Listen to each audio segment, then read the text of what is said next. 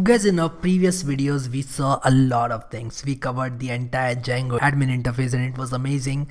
And we also saw how to customize the admin interface. So you guys must now be thinking how to serve static files, which is the point of this video. So what I'll do is I'll show you why we should be using static files and what's the use of static files, and then we'll take things forward from there. So as you can see, while using the Bootstrap framework, we have been fetching all the files from a CDN. CDN stands for Content Delivery Network. So all these files are being fetched from the network, from the internet. As you can see, we are using the HTTPS protocol, and this is the server which is hosting the file, and we are getting these files from that server. What if we want to hold all these files on our server and serve these files from here? In that case, we need some files that we can publicly allow users to access.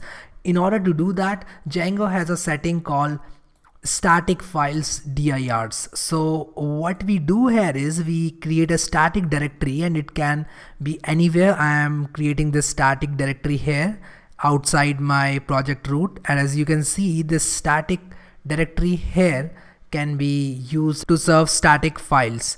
So how does it work? I want you guys to add a setting in your Django settings.py, which is obviously inside the project folder, which is portfolio.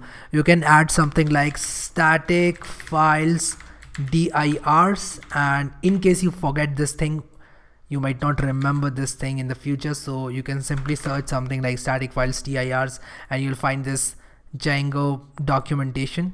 And if you search static files file dirs, so static files dir, so there's no underscore, so there's no point in remembering all these setting names because you have this Django documentation at your disposal. Anytime you have any doubt, you can simply come to this documentation and you can get things done.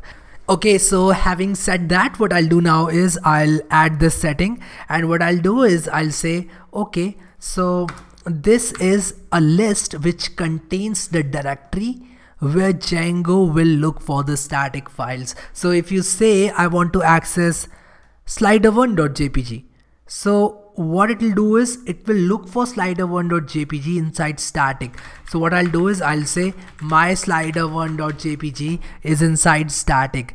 So if somebody comes to your project root, let me fire python manage.py run server. And once I do that, I'll open my website and I'll say /static/slider1.jpg. And as you can see that I'm now able to use this /static/slider1.jpg. So I'm able to use this file because my static folder contains this file, and I'm using this static folder here. But it's always a good practice to append base dir. Now what does it mean to say that append base dir? When I'm in my local environment, what I'm doing is my present working directory is this directory where static file is. So if I refer to static folder, what it will do is it will by default open this folder. But if by any chance I go to some other directory, anyhow, I don't know how, if I change the directory, then this static folder will be looked into that directory and I'll get into troubles. In order to make this path as absolute path, what I'll do is I'll say base dir and I'll add it using OS module. So what I'll do is I'll say os.path.join and I'll say join the path base dir and static.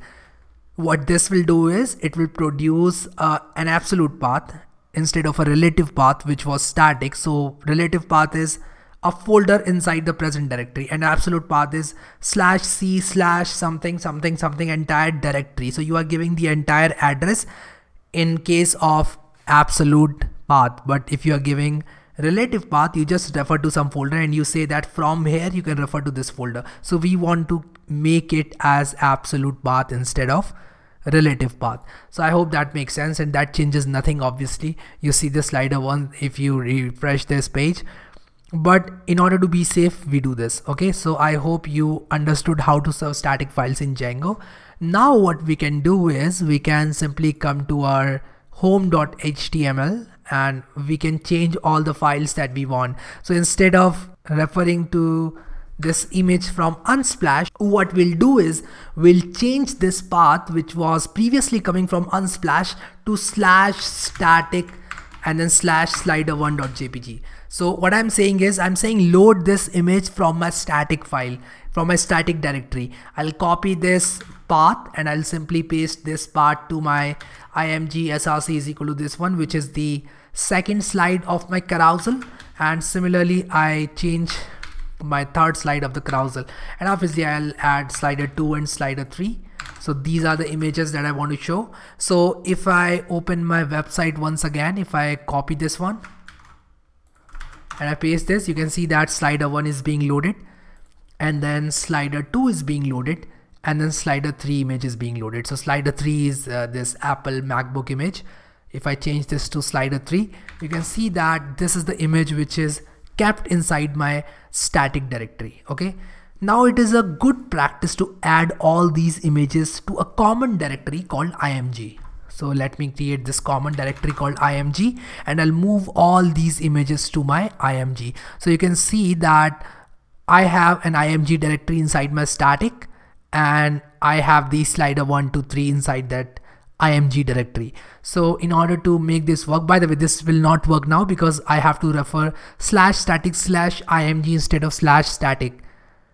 So I'll come here, I'll reload, it will say image is not found. So in order to make this work, what I'll do is I'll change this to /img/ and this page will start working. So as you can see that this page starts working just like before. And if I change this /img, you can see that I can refer to the image inside the static folder, and inside the static folder I have this img folder which hosts my website, which hosts my image. So as you guys can see that we can keep these static files inside a static folder. We can also add a new folder called JS. So you can create a new folder called JS, and we can keep all sort of JavaScript inside that folder. Make sure that you are creating the folder correctly. You might mistakenly add this JS folder inside img. So in order to check that, you can open this in Explorer. If you are on a Mac, you can go to Finder. If you are on Windows, you can just right click here. If you are in Visual Studio Code, and you can click this Reveal in File Explorer, and it opens an Explorer window. I'm not doing that at this point, but you can always check the directory structure by going to the actual location from File Explorer. I hope this is very clear to you and you were able to understand how to use static files in Django. Alright, so now you know how to use static folder, how to use static endpoint, and how to serve static files from Django. Now you might be thinking that, is it all to static files? No, I'll give you something. I'll ask you a question and you tell me how to solve the problem. Let us say you have 1 million pages, okay? You have 1 million pages, or say 100,000 pages on your website, and now all of a sudden your static file directory is changed, or say you want to change it for some reason, because of some URL structure or for some internal reasons you want to change it. Now you have two options.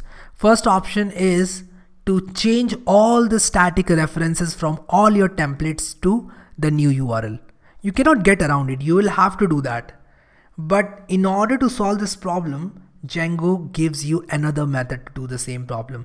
Let me explain. You can use a load static template tag. So if I write load static like this is, by the way, Django template language. So this has nothing to do with HTML and CSS. At the top, you can write something like load static, and what it does is it loads static files for you. Now, once you write this load static, you can refer to your static files using static template tag. I'll show you how. So I'm finding my slider image. So you can say something like this. You can say, okay, I want to refer to static and then space and the file that you want to access. So let me keep it this way, and then this is the Django template language, by the way. So static img/slider1.jpg. Let me see if it works. So let us check it. So if I go to slider1.jpg, it definitely works. So what we can do is, instead of writing /static/img slider2, we can refer to this static tag, and we are basically saying that wherever our static folder is and whatever our static URL is, just pull this file, from my static folder. That way, even if you change the name of this folder or name of this static URL in the future, this thing will automatically be handled by Django. How cool is this? So what I'll do now is I'll copy this, and since this is the most recommended way of doing this, I'll use this instead of writing /static/ something. But behind the hood, this thing is also generating the same URL. So you must be knowing all these things. Now what I'll do is Control S to save, and I'll reload this, and I'll check the same for slider 2 as well. It works fine. It looks good to me. So if I reload this page, my website works just fine. As you can see, all the images are being loaded just like before. So our developer website looks really very cool, and I really like it. I want to add a copyright icon here, HTML copyright symbol, and you can see it's &copy in HTML. So what you can do is you can add this footer 2022 and then all rights reserved. Let me see how it looks. Now we have around 4 pages in our website, and there is only one place where we have this copyright footer. I would love to see this copyright footer on all the pages, but at this point I don't have it. So isn't it a pain in the neck to copy this footer to entire website, to all the pages of the website, about, projects, contact me? It's definitely a hectic thing to do, but I'll tell you in the upcoming videos a shortcut way to do this and an optimal way to do this when you have huge website, how to manage this kind of thing. So what I'll do right now is I'll say copyright 2022, all rights reserved. I'll probably use a dash. This doesn't look good to me for some reason. I'll simply use a dash, and I'll copy this footer. I'll save this, I'll copy this footer, and I'll paste this footer inside my about, inside my projects, and inside my contact me. So where is my footer? This is my footer and contact. So what I'll do is I'll paste this right after my div container, and let me see how this looks. This is not looking as expected. So in order to solve this problem, what I'll do is I'll add position absolute. So I'll say position absolute, and there's a class called fixed bottom in Bootstrap, if you don't know, which is there to solve this problem. As you can see that my footer goes to the bottom once I add these classes. Similarly, I can copy the same footer, and I should be pasting the same footer inside my home and inside my projects as well. So if I go to the bottom, I'll paste footer. I'll simply format document in order to make it look good. Then we have home, contact, about. I think I've not added a footer to about, or have I? No, I have not. I should be replacing this footer.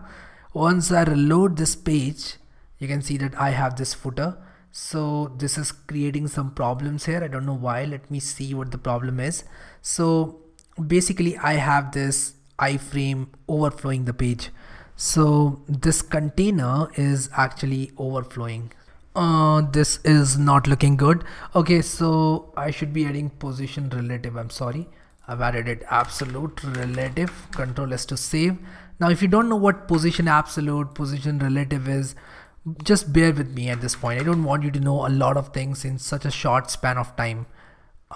Control V to paste, and then once again inside the home as well I'll paste this, and this should do it for all the pages. So I have this footer, I have this footer here as well, and then I have this footer at the bottom here as well.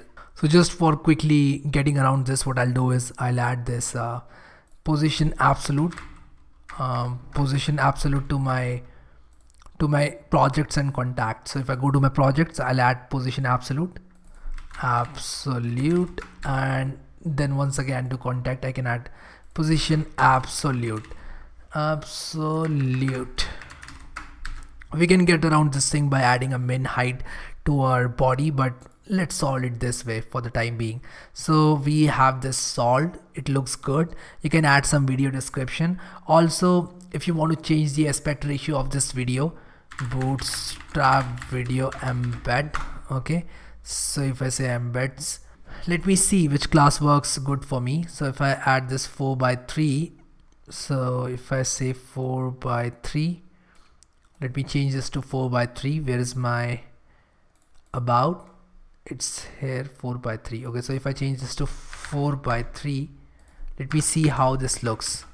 And if I reload this page, yes, I'm able to see everything at this point. So as you can see that it has taken an aspect ratio of 4x3. And if I remove this class, if I say just embed responsive and reload this, it doesn't embed the video at all.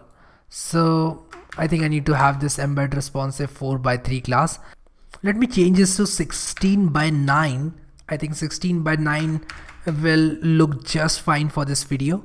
So if I reload this page, so 16:9 looks just fine, and I think it's fine. It looks good to me. 16:9. You can change this text as required. You can change it. You can add some headings. You can add some collapsibles, whatever you want. You can even add some sort of margin to make it look a little bit more compact. But I'll leave that on you. You can simply go to Bootstrap documentation. You can use all these utilities and components, and that should do the trick for you.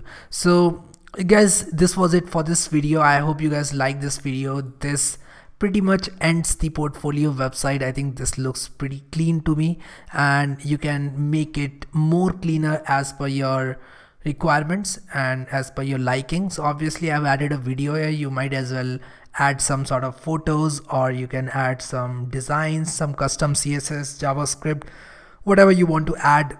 And then you can add your projects here just like I have added, and you can link these buttons to your project demos so that when somebody clicks on this, click for demo, they should be taken to your project demo.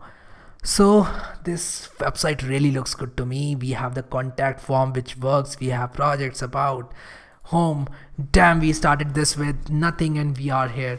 So I want all of you to write congratulations in the comment section below. That will make me really very happy if you do that.